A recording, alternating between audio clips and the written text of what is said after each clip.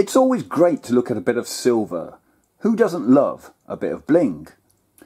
Well, today Edward VII is providing that joy in the form of this, a silver shilling coin from 1906. So it's well over 100 years old, which officially makes it an antique. But before we take a closer look at this one, let's have a quick chat about what was happening in the world in 1906 to throw a bit of colour at this coin. 1906 was the year when the first Grand Prix was held in Le Mans, France. SOS, the Morse code notation, became the recognised international distress signal. The vaccine for tuberculosis was first developed. Theodore Roosevelt was President of the United States. The San Francisco earthquake destroyed much of the city in that year, killing thousands of people and leaving many more homeless. This was the year that the British Labour Party was founded. Bugsy Siegel, the American mobster, was born. And so was the English author Catherine Cookson. So that's what was happening in the world during the year that this coin was minted. Okay, what can we say about this? Well, it's a grubby specimen, that's for sure. But you don't want to be cleaning it, as it could damage and degrade the coin itself. So it's best to leave it as is.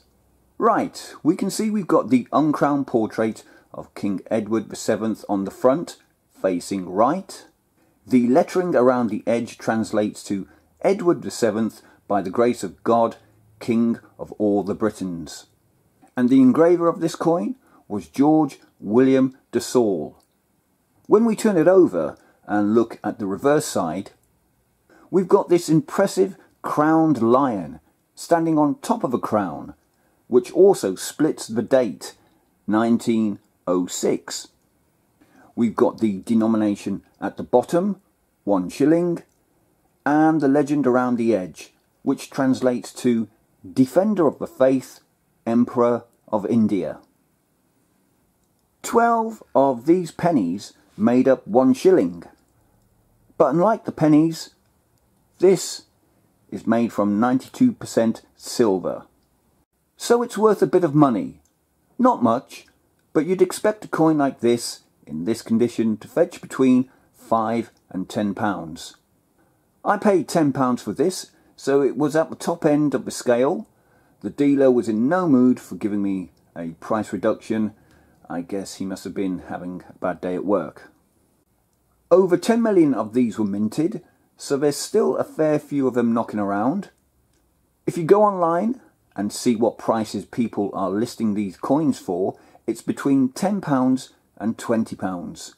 But whether they'll get that kind of money for them is another thing altogether. So what do you think about this coin? Is it one you have in your collection? Let me know if you do have one in the comments section down below.